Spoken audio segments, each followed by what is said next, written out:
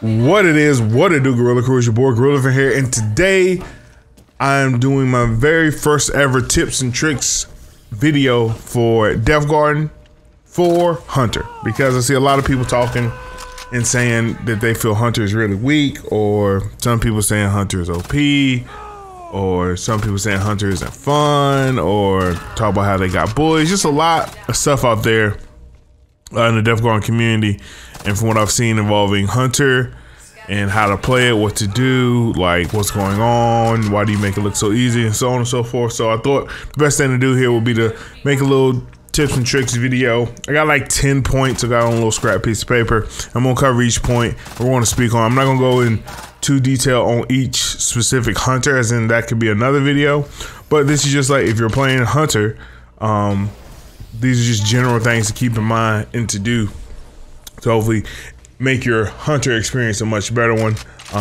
So without further ado, let's get into it. Tip number 1, aiming and tracking. I mean, you don't have to have like some godlike aim, but you have to have like a little bit. A lot of that might come from, you know, your sensitivity. So you might want to get a sensitivity that you're comfortable with, not too fast, not too slow, and a sensitivity good enough so you can track, because runners are slippery. They do a lot of evading, a lot of rolling, a lot of jumping, and you got to be able to track them down while they're doing that.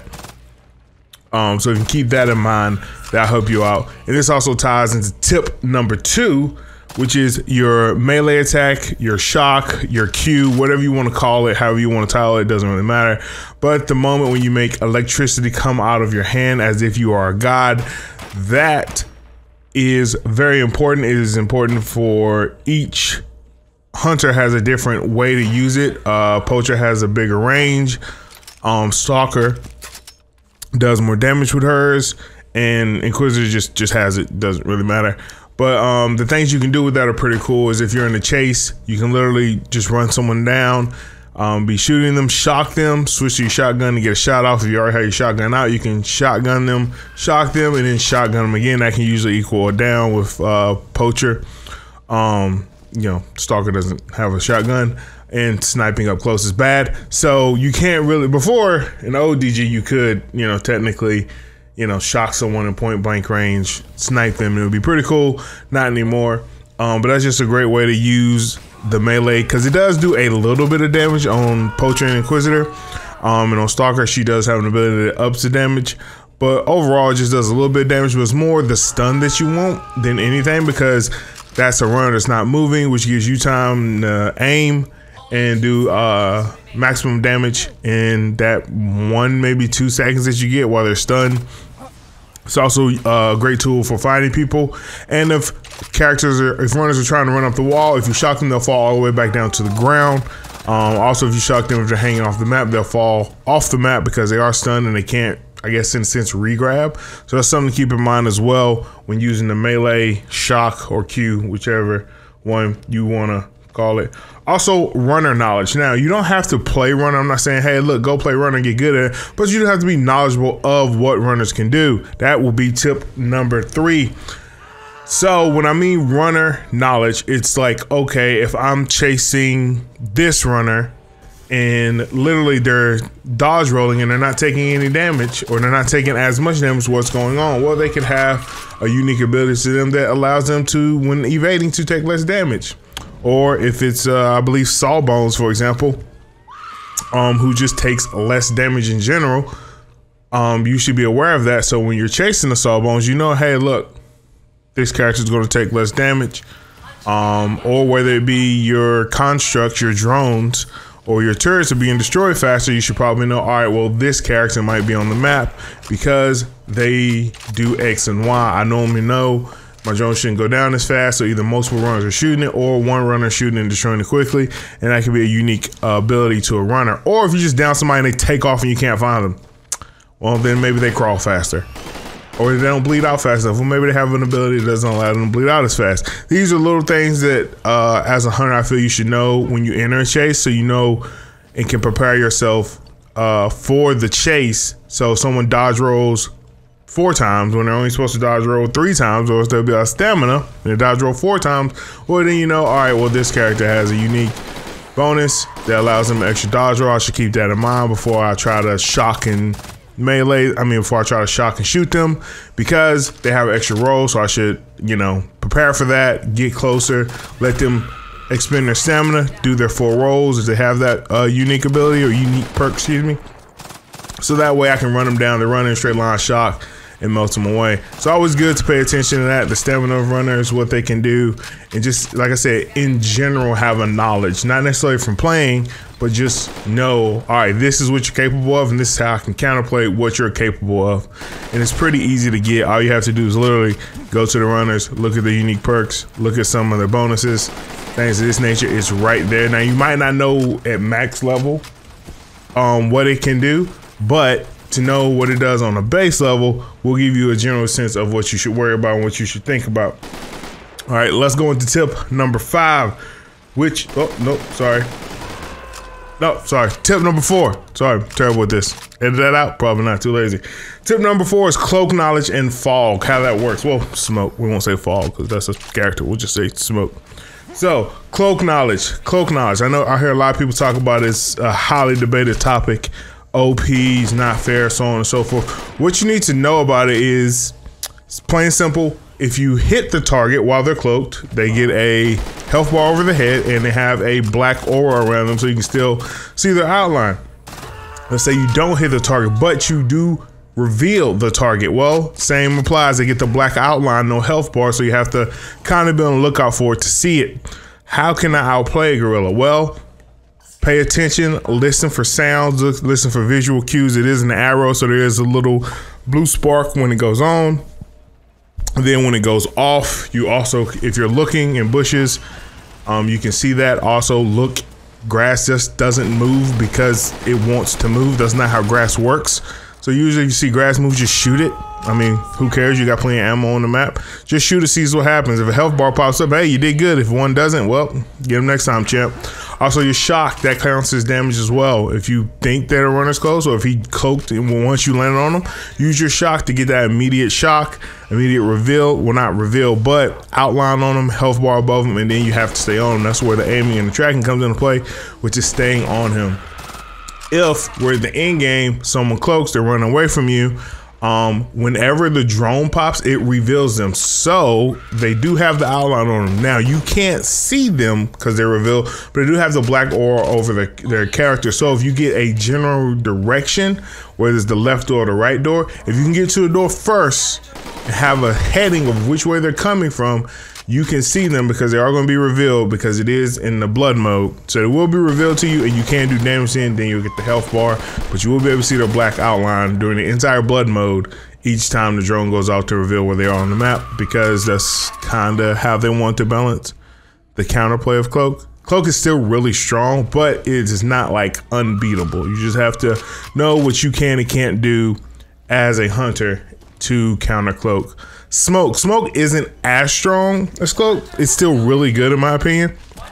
So the way smoke works, if you don't know, you pretty much drop a smoke bomb out of your wrist, and some of the pluses on it are if you're revealed and you're a runner and you shoot smoke, you get unrevealed. That's how it works. But as a hunter, you should keep in mind they're unrevealed on their original reveal. So if they get revealed, they pop their smoke, they become invisible. Now, if you have a drone in that area, or if it's blood mode, it will reveal them. Good Lord, what is that? Those are words. So keep that in mind. Like, this smoke is not like some permanent, you'll never see them again. It literally gives them a one of blank, and then if they don't sit in the smoke, or if they time it perfectly, they can pop another smoke to kinda eliminate the reveal, but it's not a complete blanket. You will never see the red outline. It is a quick instant reveal. A quick instant block of a reveal, but it kind of gives you a direction. When playing hunter, I feel it's important to understand you literally just looking to get in their vicinity, and then you just gotta let your ears and eyes do the rest of the work, and then let your wrist do the aiming and finish it off. So those are good ways to play around Cloak and to play around smoke, just knowing how they work. Tip number 5, hacking. Some people think it's not important, some people think it is. I personally think hacking is hell of important. Why? Because it gives you a general idea of where people are.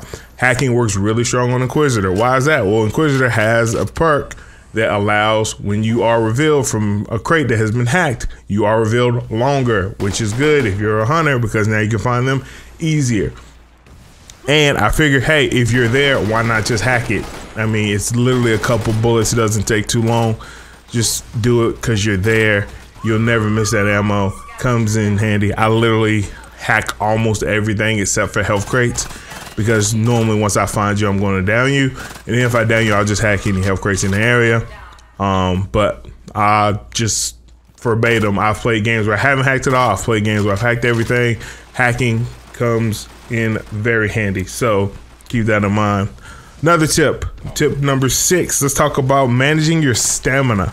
I mean, well, supercharge, which supercharge eats your stamina, so it kind of works the same.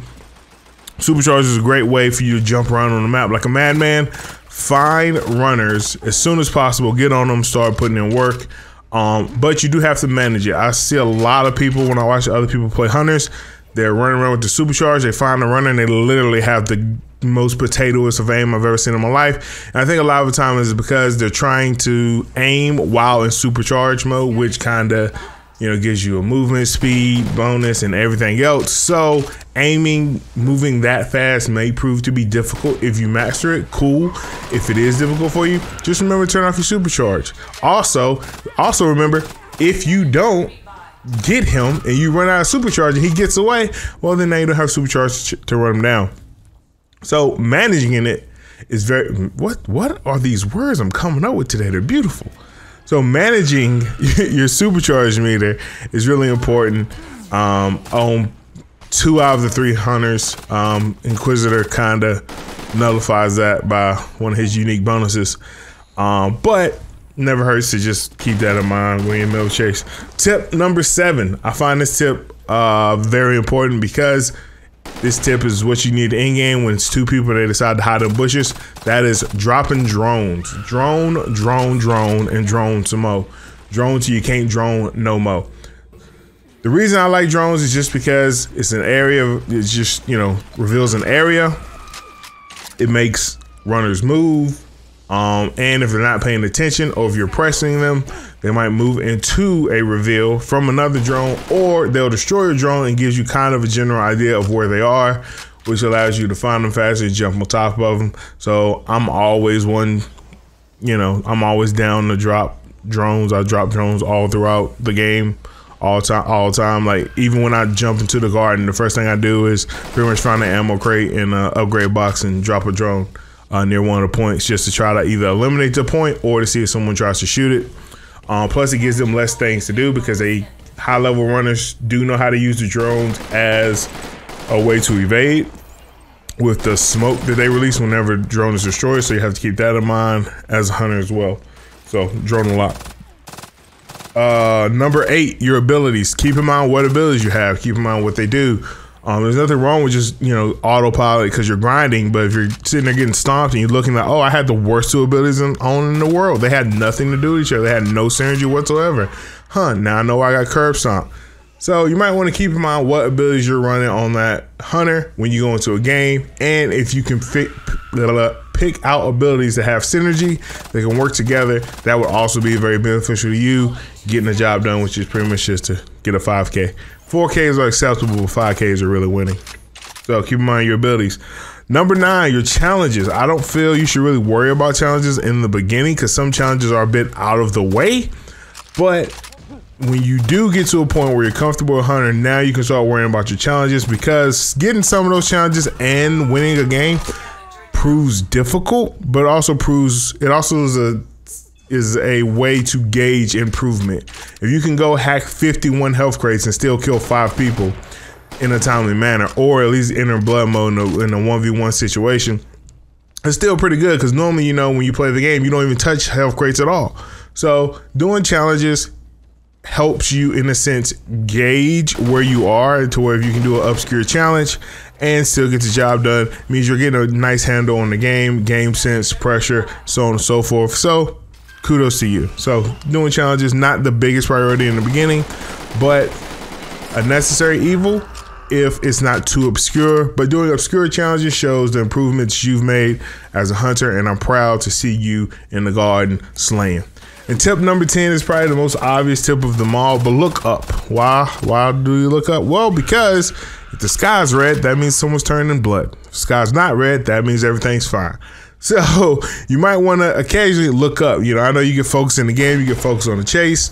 Sometimes you just get focused on looting stuff and doing challenges, but you will soon lose track of the game and lose track on the importance because you forgot to look up at the sky, and all of a sudden they've gotten 60% of the blood collected, and you're like, what? And they're like, yeah, you were sleeping at the wheel and we got you, bitch. So be sure to look up from time to time just to check, because not all maps have like the greatest clearing to look to the heavens. But for the maps that do, it makes it a lot easier. But for the maps that don't, you kind of lose track of it because you are doing other things. So be sure to sometimes look up at the sky, make sure it's not going red. And if it is going red, see if you can find where they're turning blood and jump on top of the runners and do what you do. Scooby-Doo. So this is my first ever tips and tricks video. If you have anything you want to add as far as hunter tips, be sure to drop it down in the comments below for anybody who's playing hunter. You can read them, take from it, you know, make of what you will. Did this include everything? Probably not. There's probably other little things that some people think that should be known and I didn't speak on. If you think so, put it down in the comment section below. Help another hunter out. We need more hunters to help the queue times for the runners and to keep the game going strong and alive. They have a new patch dropping Thursday. I'm super excited for it. We'll see what it brings. I know of at least a new map, and we'll see what happens. So thank you guys so very much for checking out the video. If you want more Deathgarden content, be sure to let me know in the comments down below. And as always, peace to you. Later.